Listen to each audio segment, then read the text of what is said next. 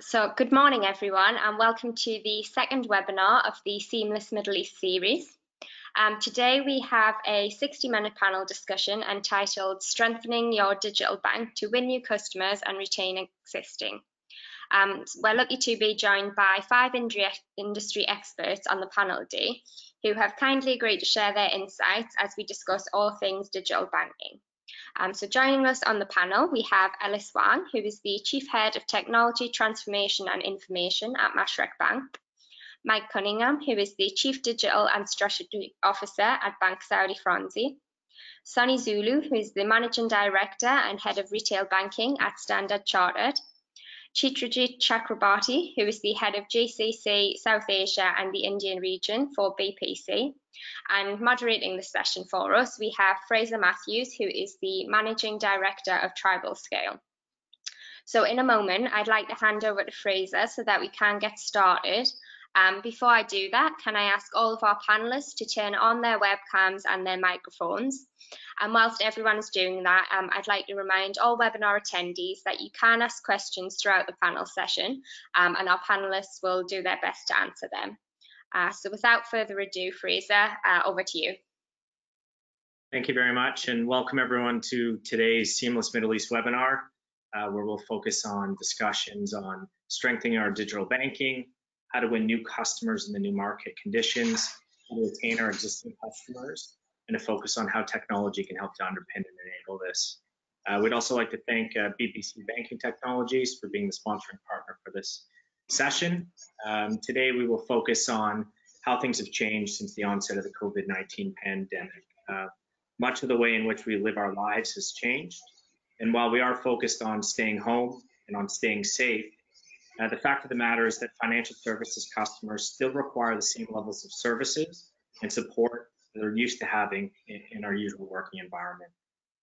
In this time of quarantine and isolation, we've seen a massive increase in e-commerce transactions, in offline sales channels coming online, and in payments and transfer volumes.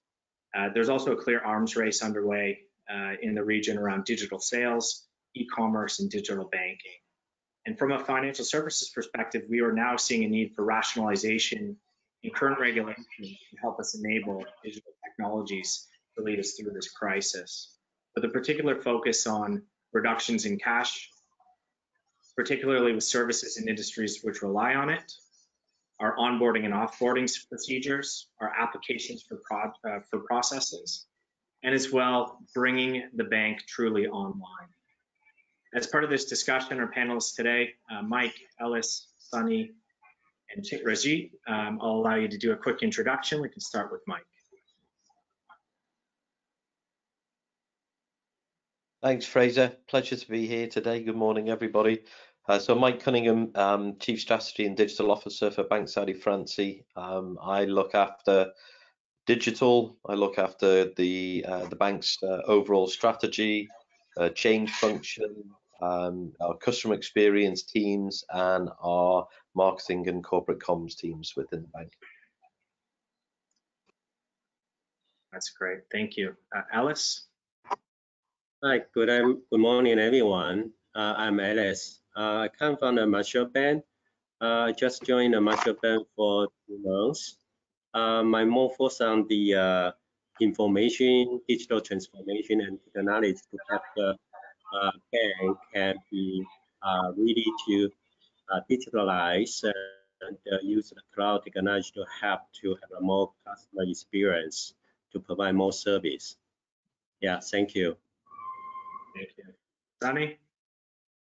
Great. So my name is Sonny Zulu. I'm the MD for retail banking at Standard Chartered. Looked at transformation, strategic alliances, and performance management for Africa and the Middle East. Been in banking for over 16 years now, and in retail banking, I look after personal clients, priority clients, covering wealth management and all the products that we have for our retail customers. Great, thank you. Chitrajit? Hi, very good morning to all of you. I am Chitrajit. I take care of Middle East, especially GCC market, South Asia, including India. So I manage business for BPC, which BPC is in the market for the last 25 odd years. And we support our clients from acquiring and issuance perspective and offering innovative technology in the market. Thanks. Fantastic, thank you. So the framework for this conversation that we're going to have today will be broken up into three different parts. The first is that we're going to have some questions in which we'll go around to each of the panelists and have our typical panel discussion that you'd be used to if you came to any Seamless conference. The second is we'll have some panelist-specific questions. We're going to drill into some of the initiatives that each of these gentlemen are undertaking in their financial institutions. And as well, we will welcome questions from your audience. There is a side panel where questions can be added. Julia from the Seamless team will be curating those and bring those up to us. So feel free to get involved on the side panel for all of our attendees. Our first topic is around digital transformation strategy. We'll start with you, Ellis. How important is the acceleration in the rollout of your bank's digital transformation strategy in order to support the surge in digital banking customers? Yeah, I think that is the important question for each of the bank, because due to the coronavirus, COVID-19, right? So all the customers use the digital device for the service. So how you to make sure the customer can have the seamless experience, use the mobile phone or the PC, still can doing the escalated service just like a BAU business as usually. So how you to make sure it efficiency also to provide the security without any damage for the BAU. I think that's very, very important, especially for each of the bank. Fantastic. And Sonny, from your perspective with Standard Chartered, how much are you putting into acceleration around digital transformation within the bank, both here in the region and also within the African region? Great. So I think there's a lot that is going on, and I must say that the current crisis for us, came at a time when there was a lot that we were already doing, focusing on digital. You might be aware that we launched our first, digital bank in Africa, and within a short period of time, we rolled it out in over 8 markets. And we had all our clients being aligned, our front line being aligned as well. I must say that with the current crisis, though, we have seen an acceleration in terms of adoption, because every time you're doing digital migration, there is always a certain percentage of clients that come in a little bit late, that you have to to influence and to be able to show the benefits. But during this time, we have been seeing those clients coming in proactively, reaching out to the bank and saying, how can I use this platform? How can I make the transaction digitally?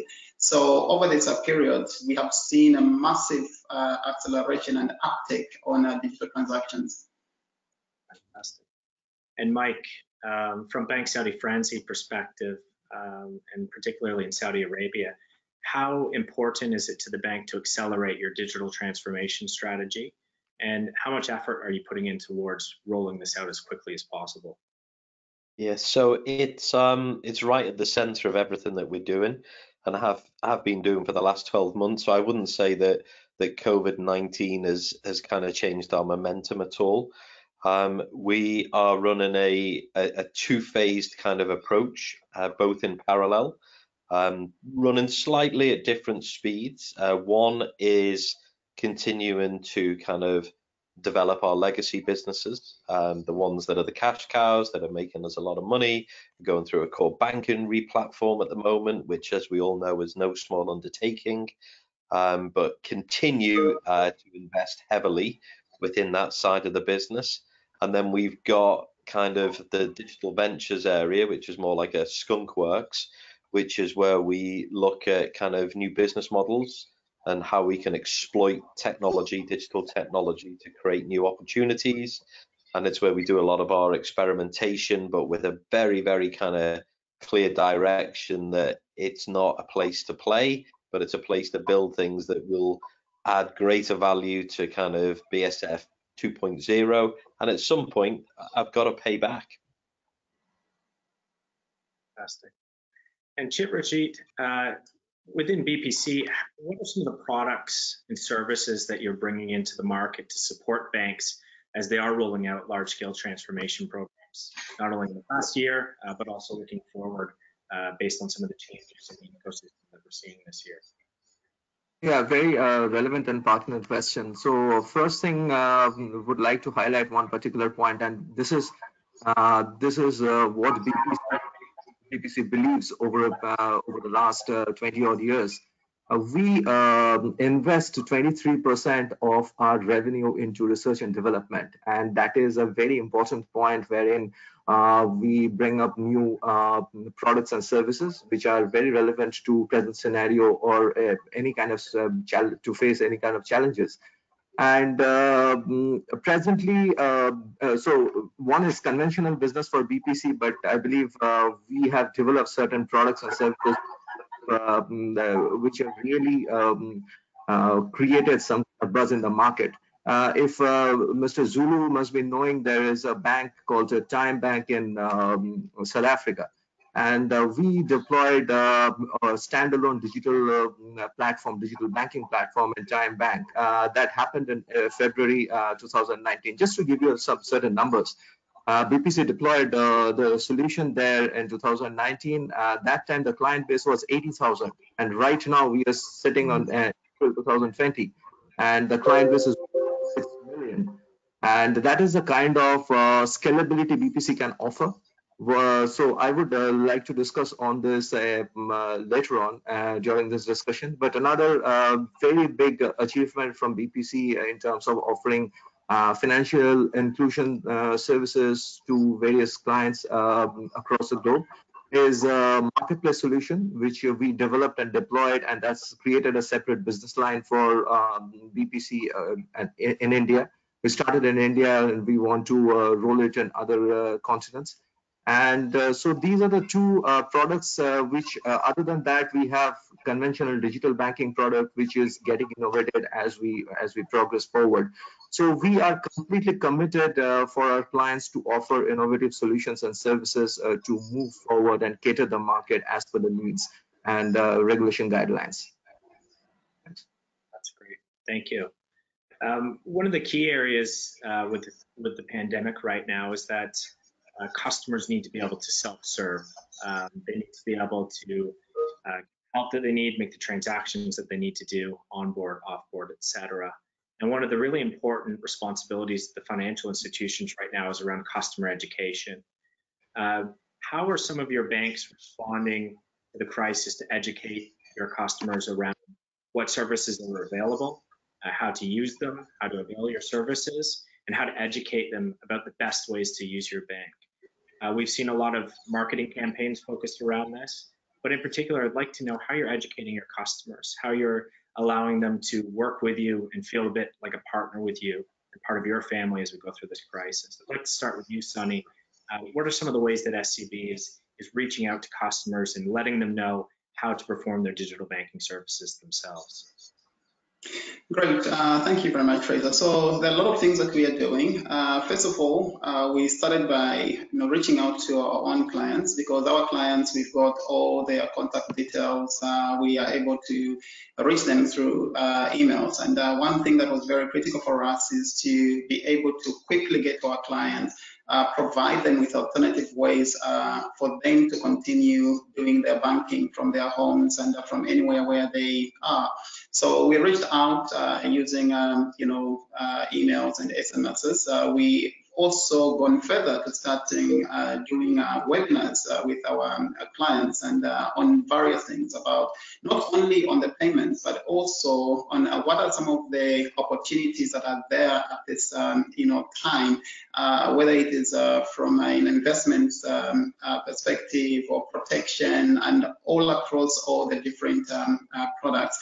apart from our own clients, we think that we have a responsibility to also be able to educate. And like I'm participating in this webinar, I have many other senior colleagues also going out there speaking to communities on various topics. For example, we have the relief program that the central bank has announced, and not so many clients know about that relief program and how they can qualify and what it means. And we are taking that time to explain those regulatory initiatives and changes that are there in the market. So very, very active at the moment, and we are delighted with the response that we are getting from clients, which has been very, very positive. Oh, that's great to hear. Mike, what are some of the ways in which BSF has been connecting with customers and educating customers through your digital channels? Yeah, so I think, and it'll probably be no surprise if you had 10 bankers, we'd all pretty much say the same thing. So I echo a lot of what Sonny has said. We've probably gone maybe one step further, and I took this from my Barclays days. At Barclays, we used to have these people that we call Barclays Digital Eagles, and they would sit in the branch, and when somebody walked into a branch that tried to do a transaction, if you were able to do that online, they would sit with the customer and help show them, this is how you can do this via your mobile or your online channel, to give them that education there, and then to prevent them from having to return to the branch as part of that. We've also been extremely proactive in making sure that customers also understand all of the stimulus packages that the regulators and the government have put on offer, and that we're offering in terms of holiday payments, etc., and how to avail them. So very, very aligned with what the good guys at SC are doing as well. Ellis, what are some of the ways that Mashreq's been reaching out to the customer base and educating them and helping them to understand the services that you guys provide there at Mashreq?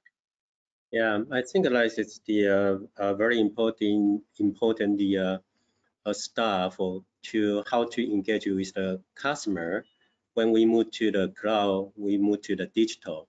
So for the Mashreq Bank, actually we will engage with the consumer through the media of their choice, because some customer will use the app, some customer will use WhatsApp, some customer actually want to go to the ATM. So actually we will engage all of our customer through the media and their choice. The second, we will use the data to make the decision to provide what kind of service we need to service our customer. So that means that we use the data analytics. We use the customization, the service to service the customer. And then since the coronavirus, so most of the people will not go to the branch, they will may stay at home. So we need to engage with the different marketplace to provide more service to the customer. So how we to educate our customer? Actually, we use the different way to serve the customer and use the data-driven to provide their customization service. That's great. Thank you very much for that. Chitrajit, obviously this is a great forum that you've helped put on for us with BPC. What are some of the other ways that BPC has been engaging with the market, with customers, with banking customers, and as well your customers around digital services and solutions during this crisis? Well, first thing, we never intended to see such kind of scenario, which is very unfortunate, which we are coming across presently. But one thing, as a community together, we have achieved that we have been talking about this cashless society, wherein less transactions would happen with physical connections. So this thing, I believe we are getting to solve this problem as we move forward. And from BPC's point of view, we have seen and seen this progress coming up. So that's the reason certain products and services we launched in the last year, and it's going on this year as well. One of them, as I mentioned, standalone digital platform or digital.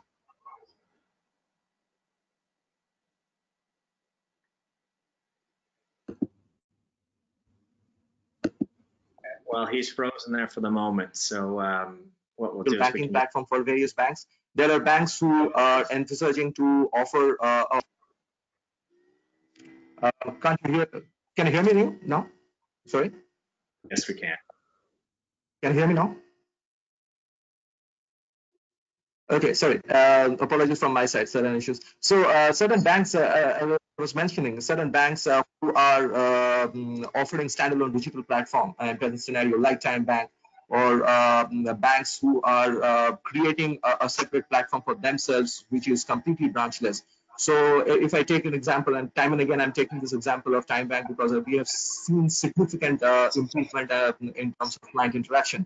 So it is absolutely branchless banking platform and completely operated through kiosk. They have integrated their solutions and tied up with local grocery chain, which is Pick and Pay. And through this, they have offered the platform across the country. So significant jump in the customer base is there. Another very important product for us is Marketplace, wherein a wholesaler and the retailer can discuss and interact, and they can see the inventories, and accordingly they can purchase. So it's absolutely contactless kind of payment platform, which can be front-ended with a digital wallet or mobile wallet platform. This is very, very successful business line for BPC in India. We started this product in the last year, December, as the name of Safal Fasal. So that is already being launched and successfully being delivered. Third very important part wherein banks are paying much attention is in the transport industry, which can create a niche for the clients, vendors like us. So that is automatic fare collection. We have a robust automatic fare collection platform, which is wherein various banks are presently working with local transport companies, government authorities, to offer seamless experience to the clients. And this is an open loop platform wherein customers are given flexibility. They can use any of the payment instruments to purchase tickets and do the transactions. So from that perspective, BPC is, I believe, one step ahead of time, and they offer solutions which are very, very pertinent to present scenario. So we are still innovating. We are learning every day, and try to offer and cater the market to the best of our potentials. Oh, fantastic. Well, I think customer education has become increasingly important, and I think we've even seen some banks going down the routes of maybe non-traditional channels. Some banks are now on TikTok. We're seeing a lot of banking information going out through Instagram, through Facebook, and banks are kind of penetrating into the channels, which we might see as non-traditional, but it's where our customers are. And as a bit of a segue from that, I'd like to kind of get some focused questions from our panelists at this point in time. Mike, I'm going to start with you. In particular, I'd like to know, what are some of the key actions that banks should be taking to win new customers? And also, how are you focusing on retaining your existing customers during this time? Yeah, sure. So apologies to people that know me, because I've been probably banging this drum for the last decade. I've said it many times before, but it's all about taking that kind of that relentless pursuit of the best customer experience, both on and offline, and also never being satisfied that the mission's complete. There's always friction still there. There's always ways to get better. And, people just don't like banks. We're not sexy in any way, and frankly, not very interesting. Yet people, will come to us and they will involve us in the most important parts of their life. Like going and buying a home, planning for the future, new baby arrives, how do we start to plan for that? And these times are really happy times. And what do we do as bankers? We make it miserable. And we don't do it on purpose, because I believe that 99.9% of bankers are all extremely good people with high integrity. But unfortunately, we do it all by design. And that's what we need to fix, right? It's the design of that experience. And when we get it right, That's when you build truly sustainable businesses, right? I think it applies to everything, not just banks, but that's where you get sustainable businesses, and it makes the customers, they become less price sensitive because, people are happy to pay a premium, and they place that premium on quality and convenience. They're going to buy more from you, so it's easy as opposed to, trying to shop around to get an interest rate here and there. They tell their friends, so they become your acquisition engine, and they stay longer because great experience equals loyalty. And finally, I think in addition, to that relentless pursuit of great experience, a regular and consistent kind of battery and assault of bite-sized innovations that you can talk about with your customers, that you can engage with your customers. Not only will that keep you ahead of the competition, but it also keeps you top of mind within the customer. So, if there's any kind of secret sauce, and that is a very kind of macro, but that is the philosophy that I kind of try and lead throughout our team. That's fantastic. I like the idea around the bite-sized innovations as well, and step changes in the market. And, also, we've seen a lot of step changes in Mashreq here as well. I'd like to ask you how Mashreq has positioned itself in the market during this period, and how you find early adoption of technology, in particular in the UAE, has helped create an edge for the bank. Yeah, thanks for that question. I think that since I joined the Mashreq Bank only 2 months, but I really surprised we can have the 95% work from home from the first day lockdown. So I think that is amazing, because we only provide the ready to go, the infrastructure ready, operations ready, and security is ready, and service are ready. So that's why we can have the 95% work from home from the first day.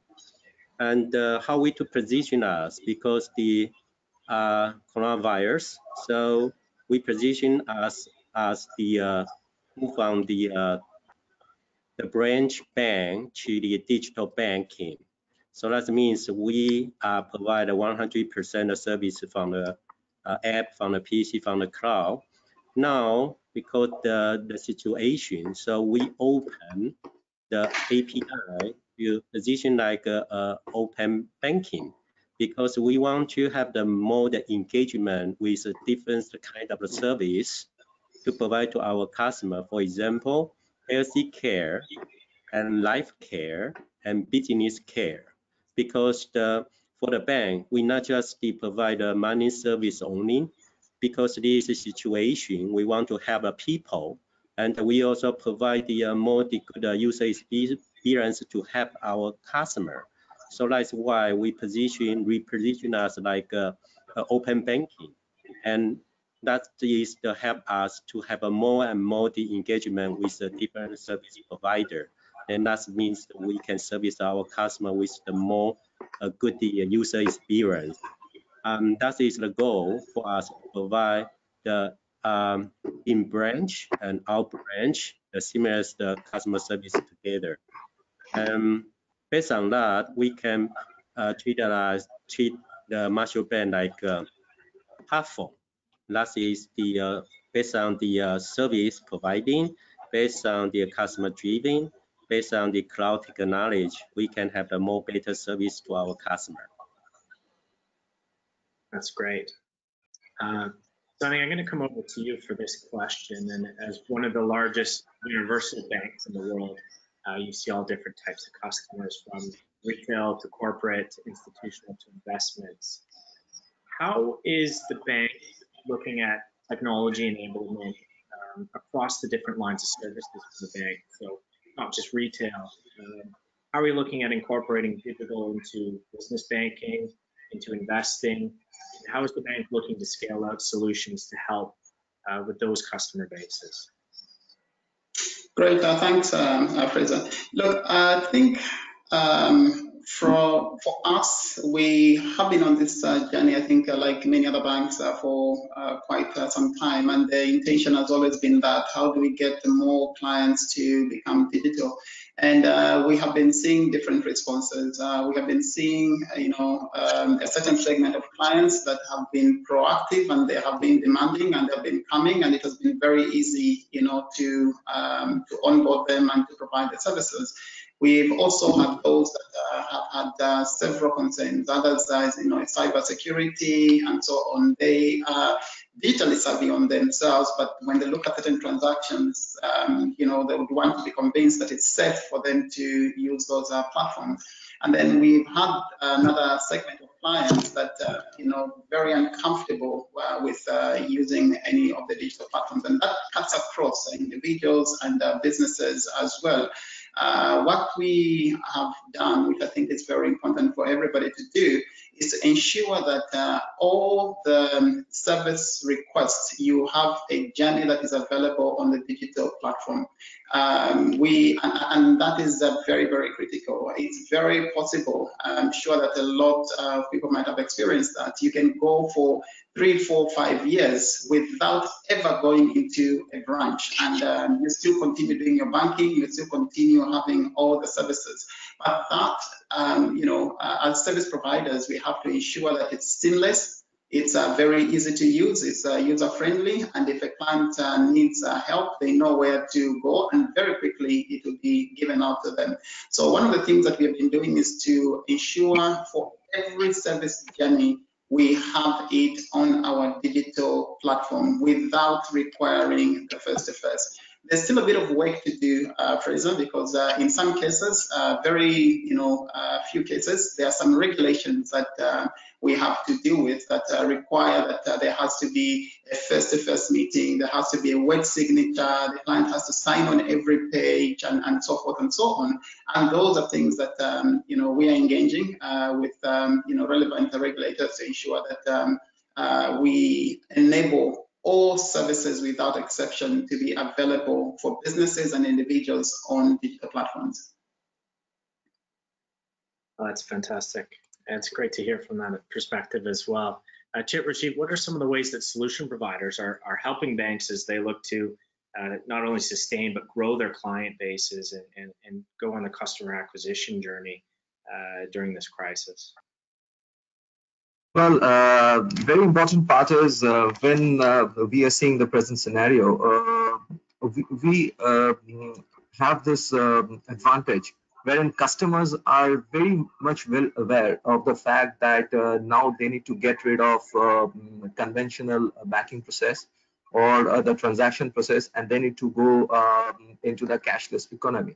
So this is a kind of awareness which we were looking at for a long time. From our perspective, it is our duty as well as a service provider or solution provider that we offer a solution which is robust. At the same time, it has it manages the kind of fraudulent activities which are happening presently. So if you see the last 2 months time period, we have come across around 350,000 phishing websites coming into picture. So this is something which I want to draw attention to the panelists and everybody in the audience, that we are having this kind of issues as we progress and as we do more online transactions. We see this problem coming up and creeping up every now and then. Thankfully, BPC offered long back. We started with our card fraud management system, and we boost the solution with an enterprise fraud management system as well, which is successfully being deployed and being used by one of the biggest banks in Middle East presently. So this is very important point that when we are talking about commoners' money, people who trust the banks and they go for the various transactions, they put money into their account. We need to offer them the comfort zone that your money is safe and secure. And from that point of view, every transaction is important, because if you lose a small transaction, if you lose a small penny, that will harm your reputation significantly in the market. So BPC is well committed towards that, to offer our products and services along with the fraud management system, which can cater and which can nullify these threats, which are every now and then creating issues in the market. So this is one of the part which I would like to highlight, that the fraud management system is the key here. Along with that, as I mentioned that to you earlier, we offer our solutions through a processing platform. So there are countries wherein the rules and regulations are not that stringent from central bank. In such scenario, customers can be benefited. I mean, banks and financial institutions can be benefited by offering the solution through our processing center. In such scenario, they can they do not need to invest towards the hardware, and we can process that transaction. It is not important that all the countries can do that because of the central bank regulations, but there are opportunities wherein we can process the transaction on behalf of the banks, and we can offer complete managed services. So we are trying to offer complete flexibility to our community, to the banks, to the fraternities, so that we can ultimately achieve the common goal, which is to cater the end client successfully. Thank you for that. One of the key points that we've been discussing here is moving customers onto channels, and in effect, moving them away from branches. It's something that we've all been struggling with from an identity perspective for the past decade on, is the branch relevant? Is it needed? What do we need it for?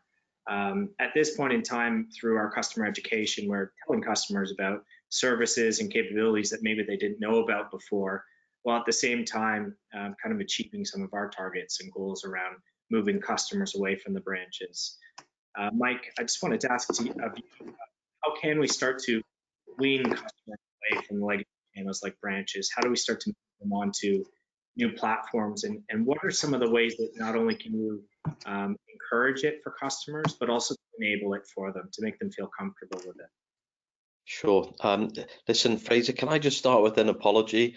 I've just realised that I've been sat here drinking my morning cup of tea in the UK. I'm so sorry. We're in the middle of Ramadan, and I hope I haven't offended anybody. I had a complete senior moment, so apologies to anybody that's kind of watching. It wasn't intentional whatsoever, so please forgive me.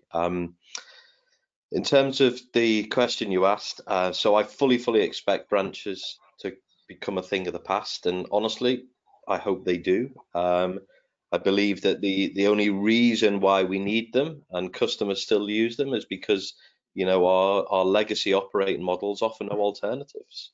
In this region, other than kind of maybe for some advice, I don't believe that anybody wants to try and find parking on a July day at lunchtime in Riyadh or Dubai to go to a branch. And we need to change that. And we need to change that. We need to reimagine customer journeys. We need to work with our regulators to try and facilitate greater kind of online services. My regulator in Riyadh, Sama, has been great at this, and recently allowed banks in the kingdom to do full online personal loans from application all the way through to disbursement, which is a huge step forward for us. It started with credit cards and a very pilot, but because of COVID-19, they said, right, do it for personal loans as well, which was just exceptional. The fly in the ointment is that it only applies if the customer has already been to a branch to open their account. So in other words, you can't have a customer open an account digitally online and also then avail a personal loan digitally. At some point, they will have had to have gone to the branch to do KYC. It's one or the other. And I understand why, etc. But we need to find ways to fix that, solve for that, to make it safe, and ways to make that happen. And again, we'll continue to engage with the regulator and work with them around that. That said, honestly, until we find ways to migrate more services out of the branch, you've got to continue to invest in the branch, because our customers deserve a certain level of experience, and they should get just as good experience in branch as they should online. So, you know, there's no one or the other. You can't just kind of go, let's go mobile first, let's put all of our investment there. You've got to do the investment on both sides at the moment. Right. Thank you, Mike. Sonny, you have what might be an enviable position in that Standard Chartered Bank historically had a cap on the number of branches in the region. So over-investments in that channel perhaps wasn't something that was a strain for you. But I wanted to get from your perspective as one of the largest banks in the world, what are some of the ways that you're reimagining branch services, and how have you made any changes to those branch services now with COVID crisis to enable online platforms to take on transactions? And lastly, what are some of the ways that you believe that we can work with regulators around making changes based on what we've learned during this period? Great, thank you so much. So we have gone through, massive transformation journey over the last few years. And as it was highlighted earlier, the branch discussion has always been there for as long as I remember. We need branches and we need branches. We need branches in future or not, and so on. For us at Standard Chartered, I think we have been through that journey. We are at a point now where we are very, very clear that a lot of clients today can be served digitally, and we'll keep a few branches that will remain, because we cannot just have one model completely. One of the things that we have done is we have engaged with regulators in a number of markets, and we have seen regulators actually becoming even more progressive, and they have been welcoming ideas of supporting a complete digital transformation.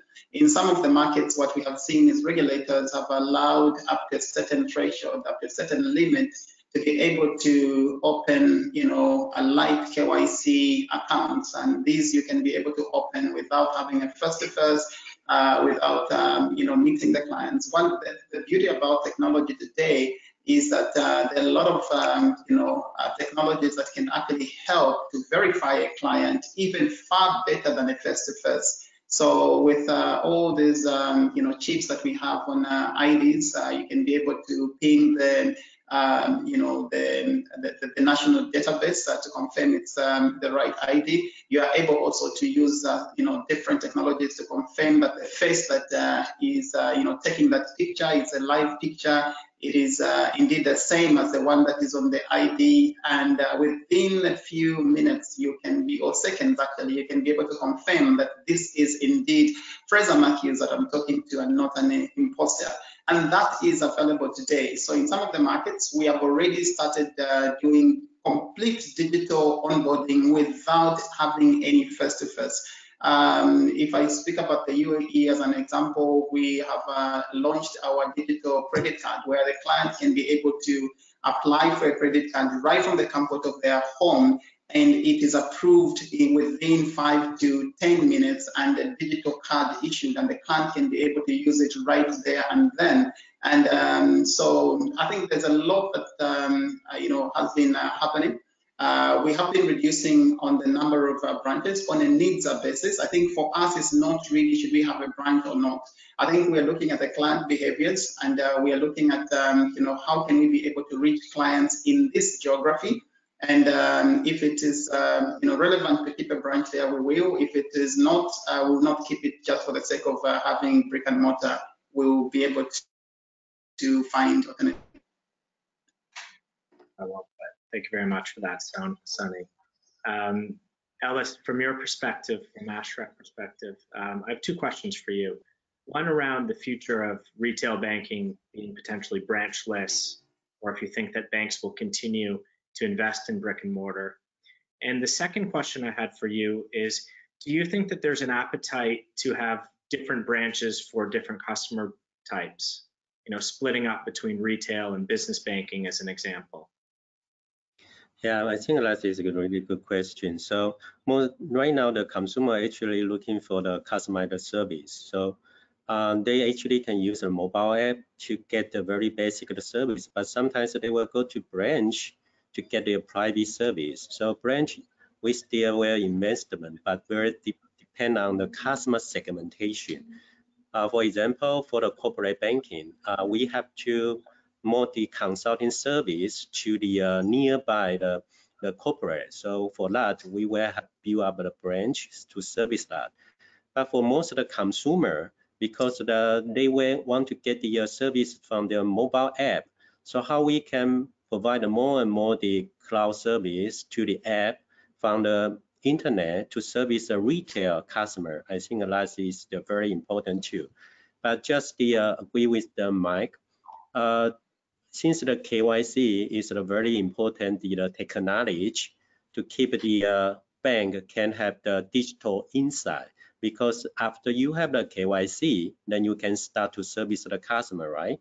So like Mashreq Bank, we start the KYC on blockchain to work with the DIFC to provide how we can onboard the customer based on the blockchain technology. That means we not just provide the efficiency, easy to use, we also really care about the security. So based on blockchain technology, we can share the customer the profile to different the partner, even like other bank, even other the service provider, because that means everybody based on the security platform to have the more engaged service to the customer. So when we talk about the branch, the importance, we more invest on the we start on the digital in first, because we need to get the customer data 100% secure, then we can have the internal process to service the customer. So we start on the digital in. After we have the data, then we can continue plan for the digital out. That means based on the KYC, based on the blockchain, we engage with different service through the internet, through the branch face-to-face service. We can based on the customer the life cycle to design different kind of service to service them. So KYC on blockchain is the first to have the digital in process automation in a bank. Then we plan for the customer life cycle for the digital out service, then to engage with the different marketplace. That is a Mashreq Bank strategy for that. That's great. Thank you so much for that. Just as we're getting towards the end of the time period here, firstly, I've got a quick question I wanted to ask Chitrajit, and then we'll move on to some of our audience questions. So we've got 120 people attending today, which we really appreciate. And if any of you have questions, now's the time to put them in, so we can get to a bit of a lightning round with the panelists towards the end here. But Chitrajit, do you think that banks are going to face challenges from a fintech perspective as the the kind of needs of the hours and the needs of customers that we're seeing a lot of reactionary work in the market from banks? That some of the new solution providers are going to start to challenge bank capabilities here and provide a challenge? Yeah, definitely. Banks would find certain challenges to cope with the ever-changing scenario in payment industry. But this challenge we all should embrace along with the bank, because we are a part of this banking fraternity as well. We consider ourselves as partners of our clients and various banks. So this is a good challenge to have in front of us. So that is one part. Now the challenges, one of the biggest challenges would be adaptability. And whenever we are saying that this is a challenge for a bank, but this is a challenge for the regulators as well, to offer flexibility to the bank so that they can offer the kind of products and services to the end clients. And from that perspective, we play a significant role in terms of customer acquisition, which is very important in today's scenario, that new customers are coming on board, whether financial inclusion is taking place, whether we are helping BPC, we are helping the banks to offer financial inclusion. Biggest example would be Tonic Bank in Philippines. 70% of the clients, they're not using any banking facilities, and we are offering solutions there. So that is one of the biggest use cases for us. Other than that, sustaining with the present scenario, we need to adapt and grow together. And from that perspective, the strong fraud management system in place and the constant innovation in terms of bringing new solutions, new technologies in place, and just understand what your customer requires, what your customer demands, and accordingly change yourself. That is most important in present scenario. So 3 challenges I can see here. One is adaptability, which is a big challenge actually. We all say that we want to change, we want to make sure that our customers are happy. End of the day, probably 20 or 30% banks who can offer the solutions which are really customer friendly. Second point is new customer acquisition. That is important from service point of view. And third is continuing with the customer base that the banks have. And we as a payment solution provider, we have a big duty and big role to play alongside the banks to grow the customer base. Fantastic. Thank you very much. We'll start off with our first audience question. So we'll pop around the room. I'll just name you off one by one so that everyone gets a chance at this. So this is from Jerome Van Dyke. What would one piece of advice be to traditional banks to help get their act together in the digital era? And what is one piece of advice to challenger banks to learn from traditional banks at this point in time? Mike, you've been on both sides of this, so I think we could start with you. A piece of advice for traditional banks to learn from challengers, and a piece of advice to challengers to learn from traditional banks. Okay, so for traditional banks, it would be to get from A to B, you probably need to start from a different place and stop trying to build on the same legacy infrastructure that you've got. It's one of the biggest handbrakes that any of the banks have, is that infrastructure that they've designed for a previous time, etc. So I think focusing on new tech stack and focus around that customer journey is probably the big piece. For the challenger banks, that's a real kind of tough one, because when I look at this at the success of Monzo and the guys there are my friends, I'm not convinced that they're doing anything wrong. If only they had as much capital as us big fat cats, they'd be profitable, they'd be lending and that type of thing. So genuinely, I think that there's more for us traditional banks to learn from the new guys than there is the other way around. Ellis, over to you. Yeah, I think that's a really good question. I think the one thing is the more challenging for the traditional bank is the position change. For example, in the past hundreds of years, people go to the bank to save the money, deposit the money to control management that.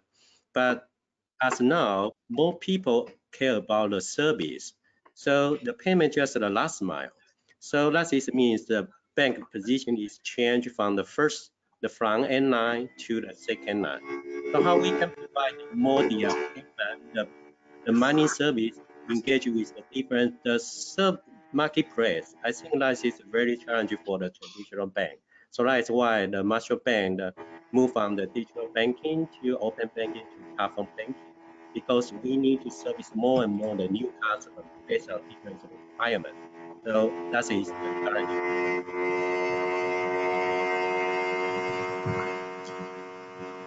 Is someone about to take off?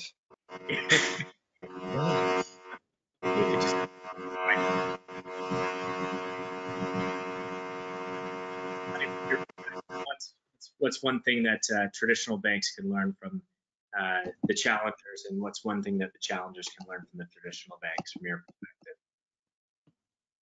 Great, that was for me, right?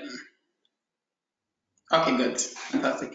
Yeah, so I think one piece of advice, I think for me, for traditional banks is do not lose the mindset that has been adopted during this crisis.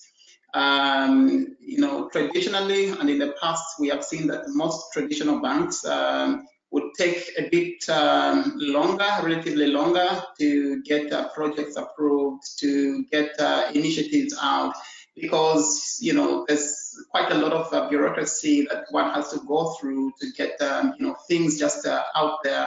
And some of it, to be honest, it is also, it was being challenged by regulations and so on. What we have seen during this time, it's an impressive, pace of implementation, of rolling out new processes. And I must acknowledge as well that from the regulators, it has also been very positive. The regulators have been very responsive. I lost count of how many regulatory circulars or notes that we received during this time, just to ensure that we adapt very, very quickly and respond to the change. And that was lacking in traditional banks. It has been done, executed very well during this time, and that should not be lost even post-COVID. For the challenger banks, I think we have noted that there are a number of clients that were attracted to challenger banks because of the high interest rates that most of the challenger banks were offering, just to attract deposits. And during a time like this one, during a crisis, we see that client behavior is to migrate to quality. So we have seen that a number of those that were having huge deposits, they're beginning to move the deposits into what they would assume to be more secure traditional banks, and they will keep their monies in there. Now that actually speaks a lot. It means that as a challenger banks, we need to think about how do you attract those cash deposits that you manage to mobilize even during a crisis, to build that trust. It means that the compliance with capital requirements, with regulations, and to give the clients assurance that their monies are safe even in the challenger banks. That will be very critical for challenger banks. Yeah, very interesting. And with it, at least with our experience from the tribal scale side, working both with challengers, very much focus on experience and acquisition, and maybe don't have as much, say, operational capability and regulatory influence as the traditional banks are. And the regulatory landscape is extremely important. So I think it's one thing for challengers to really focus on how to work within regulations, and then how to build relationships to push them forward as they bring innovative platforms. Chitrajit, quick just to you, what do you think that challengers can learn and traditional banks can learn from each other? And we'll try and get that through that quick, because we have one more question from Ahmed that we'd like to just get into if we can. Yeah, so most importantly, the new banks or newer, the branchless banking approach, which are taking place, and most of the banks are going towards that route.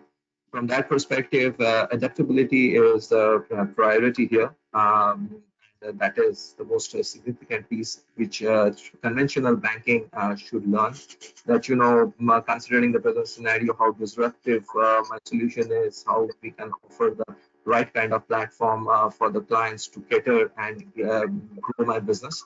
And from what probably conventional banking we can learn is the kind of discipline they are following throughout in order to manage, because we can take off, we can offer some disruptive solution, but at the end of the day, we need to sustain as well, which is very, very important. So it's two different sides of the coin, and we need to concentrate on both the sides. We cannot say that this is right or this is wrong, but at the same time, we need to, the first and foremost thing is to have focus on what my clients are wanting. That is the bottom line of the discussion, I guess. Fantastic. We will just have one more question before we conclude here, and perhaps this will tee us up for another webinar, as it's going to be a difficult one to do in a flash here, but we'll start with Ellis. The question comes from Ahmed Albertin. how do you see open banking being practiced as it is in Europe, in Saudi Arabia, and in the UAE? So what do you think we can glean from open banking and bring over to the Middle East? Yeah, my personal experience is more based on in Asia and the UAE.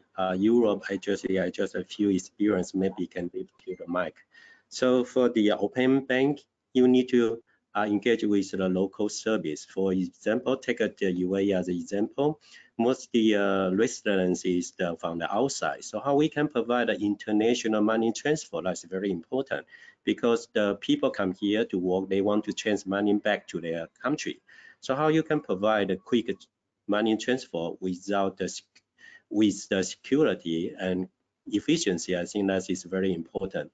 So like open banking, how you to make sure the end-to-end transaction with the security, that is very important for you. So that's why the Mashreq Bank to build the KYC on blockchain. Based on that foundation, we can have follow the compliance. We can have follow the regulations, then to have the more service based on top of the list. So as a open banking, we need to build the infrastructure first.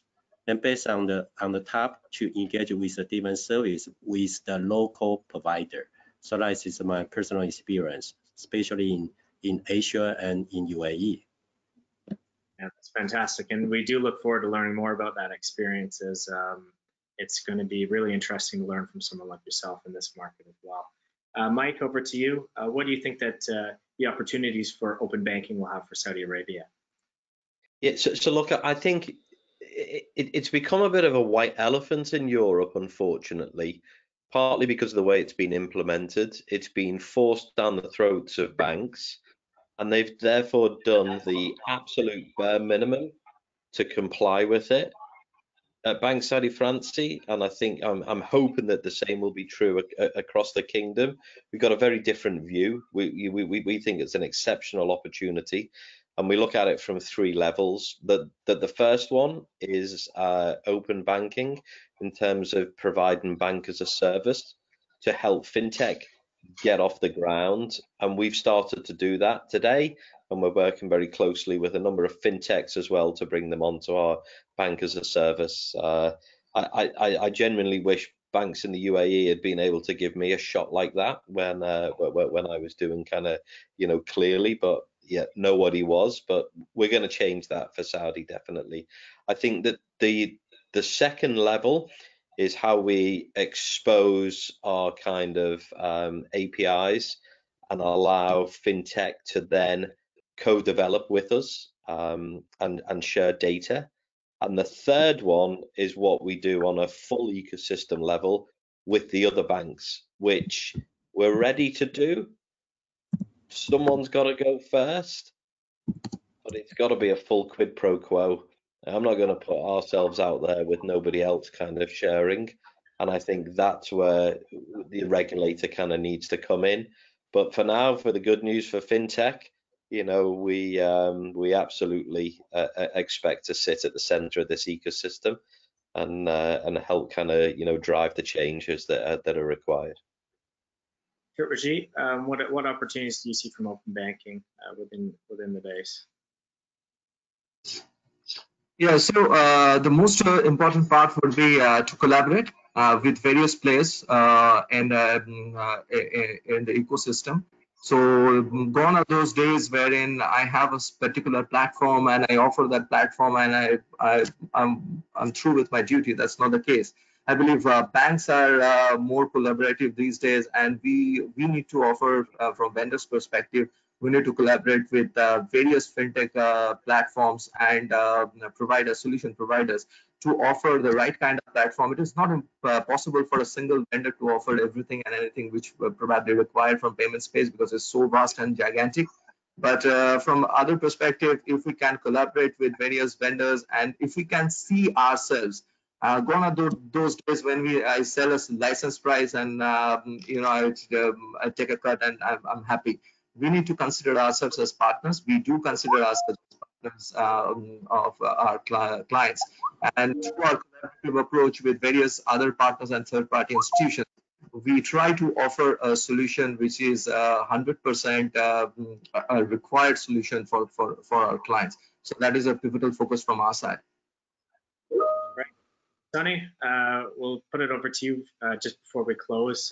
You obviously get the benefit of having a large global network from which you can learn from. And no doubt it's just a phone call away, either to Asia or to Europe. What are some of the opportunities that you can see with open banking in our region? Great. So, I mean, as we all know, open banking works on the premise that, the information belongs to the clients, and the consumer has, the right to choose who he or she wants to share their data with. Now, that cannot be successful until there is some form of regulation to ensure that that information is actually secured and protected.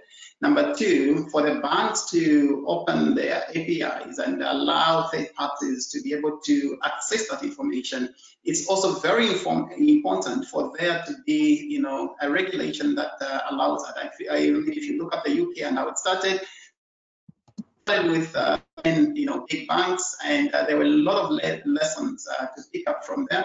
When Europe was beginning to do that, I think there are a lot of things that came up. For example, I think Europe picked up that it was important to have a standard API so that you don't have different APIs across the industry, and that takes a very long time to have implemented.